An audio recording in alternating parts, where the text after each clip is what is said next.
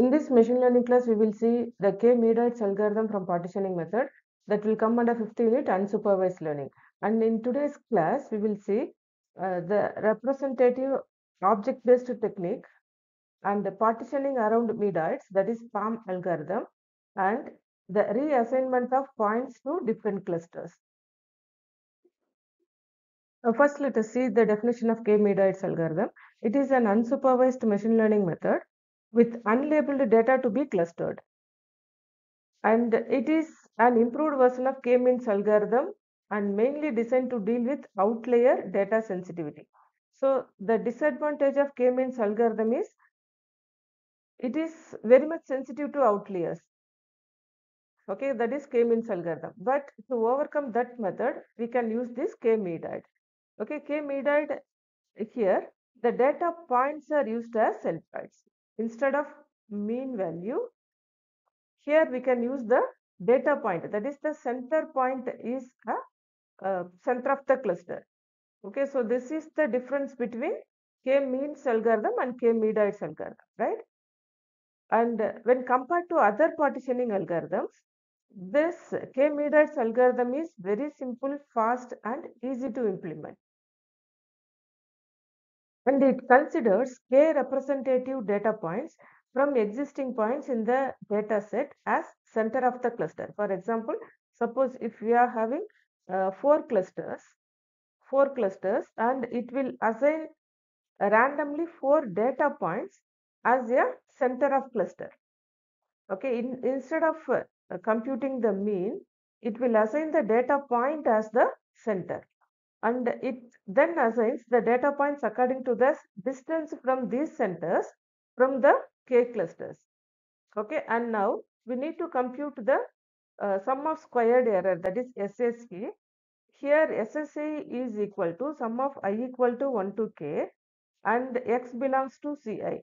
Okay, so this Ci is nothing but cluster, number of cluster, and this k is nothing but the data point, right? And distance of Oi comma x whole square. Here this Y is the representative point or object of the cluster.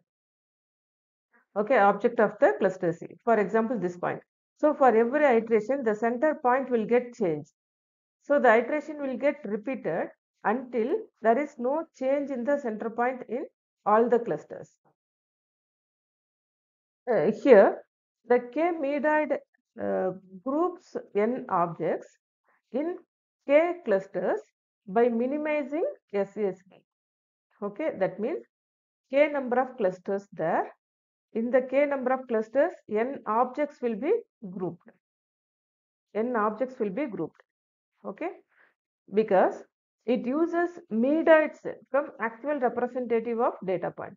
The data point will be used as a center point here, and this is less influenced by outliers in the data. Suppose if outliers are here, that does not affect the center point of cluster.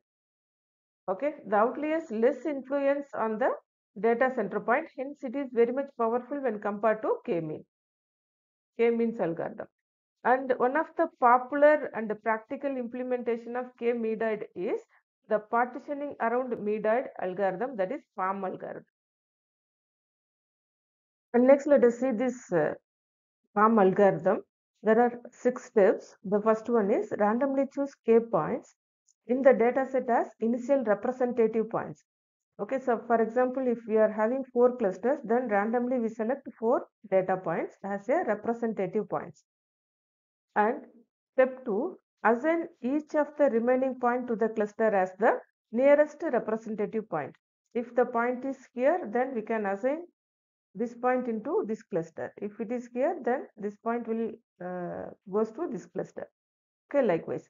And randomly select a non-representative point, that is OR, non-representative point in each cluster. See likewise. And swap the representative point OI and non-representative point OR and compute the new SSE. It is sum of squared error after swapping. Okay. Suppose if in this cluster between these two, which one is the center, we need to compute, then that will assign as the representative point, right? And if new SSE new is less than SSE old, then swap OI with OR. Okay, that is the sum of square error new is very less, then we can swap the representative point. And the new set of k representative points. And step 6 is refine k clusters on the basis of nearest representative point. Okay, and the steps 2 to step 6 will be repeated until there is no swapping of representative points, okay, in all the clusters. This PAM algorithm replaces the current representative object with non-representative object, okay, and check if improved in quality of clustering or not. Okay, if the quality of clustering is improves, then the algorithm will continues.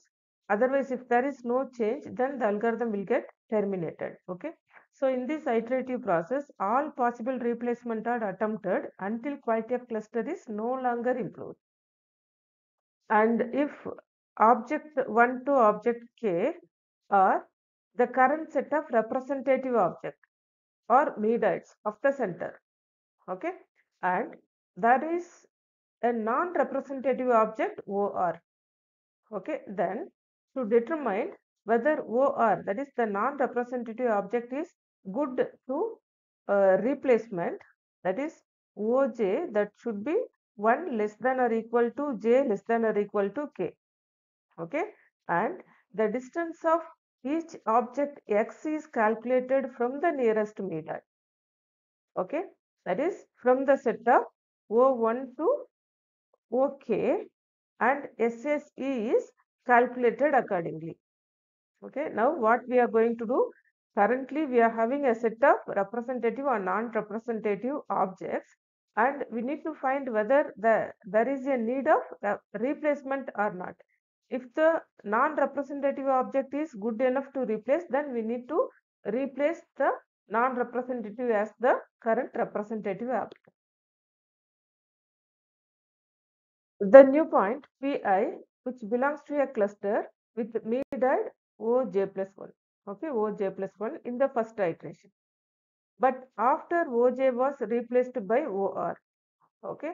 So now Or is replaced to non-representative object. Okay, then this one, it was found that Pi is nearest to new random Medoid. Now it gets assigned to this. Okay, now the Pi is near to this point, not this point. Okay, this distance is more and this distance is less. Now the Pi will be reassigned to this new point. Okay, in this way, the cluster will refine after each Medoid, which is replaced with the new non-representative Medoid. Okay, so previously the Pi belongs to this particular cluster. Okay, after that, the reassignment of the new representative object, then the Pi will be assigned to this particular cluster because the distance is very less here. Okay, and each time the replacement is done and the SSE, that is sum of squared error based on new Medoid, is calculated, right? If difference between SSE before and after the swap, which indicates whether or not the replacement improving the quality of clustering by bringing the most similar points together. So for every iteration, the points will be moved to one cluster to another cluster, and finally there is no replacement of center Medoid. Okay, that is there is no change of center Medoid or data points movement to different clusters. Then we will stop the iteration. The k-Mediod algorithm provides an effective way to eliminate the noise or outliers in the dataset. Okay, by using k-Mediod, we can easily identify the outliers and we can easily remove those outliers from our computation. And the complexity of each iteration in k-Medoid algorithm is order of k of n minus k whole square. Okay. For large value of n means the number of data points and k means number of clusters. Okay. This calculation become much costlier than that of k-means algorithm. Okay, if the number of data points and number of clusters are high, then the complexity will be very high when compared to k-means algorithm. So far we have seen the k-Mediod algorithm from partitioning method, and we have seen the definition and PAM algorithm, that is partitioning around Medoids algorithm. After that, the PAM algorithm for reassignment of points from different clusters, right? And we understand that how Medoid, that is k-Mediod algorithm, is different from k-means algorithm, isn't it? So in the next class, we will see another important topic from 5th unit. Thank you.